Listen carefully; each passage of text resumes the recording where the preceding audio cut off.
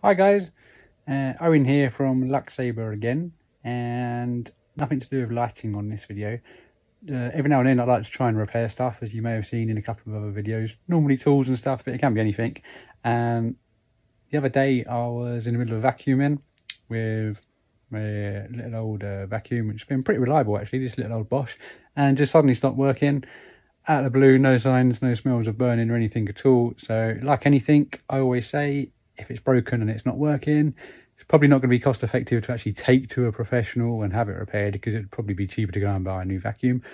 But I hate putting stuff in landfill if it can be avoided, which, although some parts will be recycled, majority of it will just end up in landfill, which is really a shame. So I took it apart very quickly. I've already found the fault. It was dead simple. And on these basic little old vacuums, it can be really common. So I'm going to show you exactly what it was. It's super easy for anyone to do, really. So yeah, I'll show you exactly what it was and how I'm going to fix it. Now, I know obviously it's not going to be the same case with every single model of vacuum, especially more advanced ones and with more techie bits on. But for something super basic like these sort of models, just really couldn't be simpler. I've taken the hose off, taken the bag out, which is there, and then literally 1, 2, 3, 4 little torque screws. That's the power switch, by the way, which also adjusts the power. So you take out those 4 screws, that lifts off, and this is what I love about the cheaper models. In many occasions, there's really so little to go wrong. So it's not plugged in at the moment, so obviously be careful. But like I say, it just died completely. There's absolutely nothing. No smell of burning, not even a clicking or low power, anything at all. So super simple.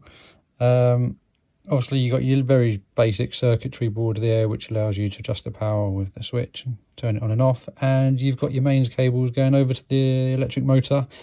That is it. Couldn't be simpler. Now, if it wasn't as obvious as what it was, then my first step would have been to plug it in, you know, very safely and carefully.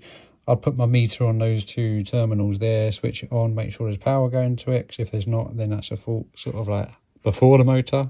But if there is power, then it means the problem is hereafter.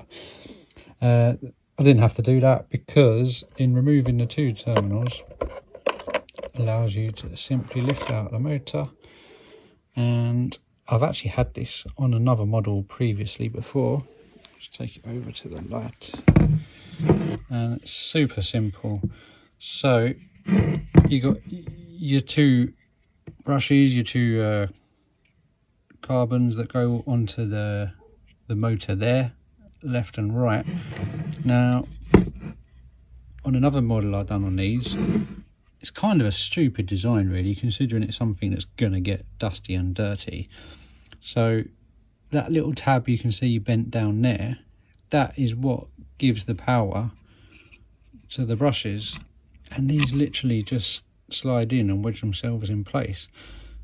So the only contact for the main power of the motor comes through that little tab there, which is kind of bent down, and then the idea is you push these in and it simply just connects to it roughly here, where I've just very quickly cleaned it up a little bit of a wire brush. So if that's not a good connection, which it isn't, because metal on metal, you're quite often going to get a little bit of grime and grease and whatever. I mean, that's the underside luckily, but you can see this is only a few years old, and it's such typical sort of problem with something like this. So always worth having a look at. And even the one on the other side doesn't look too great at all. I'm just going to take that out as well, where you can see how simply they come out. Same thing, clean it right up, and then yeah, get a much better contact. I'll clean up the top of both of them and clean up the 2 tabs, bend them down slightly more, put a bit of contact cleaner on it, and they're not even held in very well at all. I sort of thought it looked like something snapped off, but it hasn't. They just sort of wedge themselves in place. So I'm going to quickly clean them up, and then I'll probably just put some epoxy or just something to hold them in place to stop them moving even further. But yeah, I mean, there's loads of life left in the brushes. There's plenty of carbon left in there and stuff, and hopefully that's all it is. I'm pretty sure it is, because it looks quite obvious. But anyway, I'm going to do that now.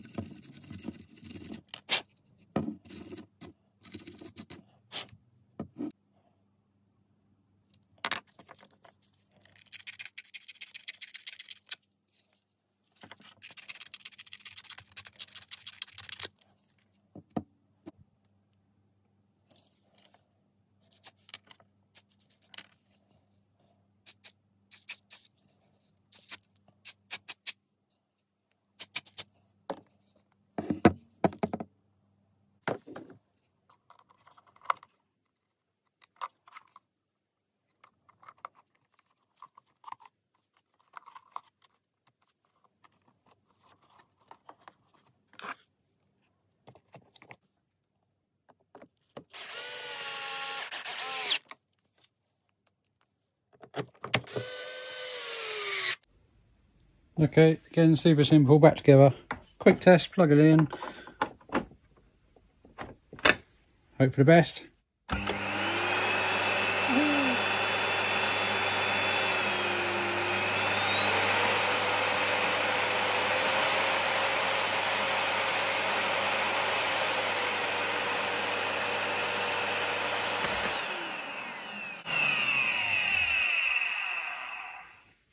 So there you go, it's super simple fix. You don't need any expert tools or anything like that really. And honestly, I can't explain how many times that when it is something pretty simple, it's always worth having a look. Like I say, if it's broken and it's not feasible to take it and have a shop repair it or something, then what have you got to lose? As long as you're safe and you don't kill yourself, then there really is nothing to lose. Voila, hopefully it's helped. Thanks very much for watching. See you in the next one.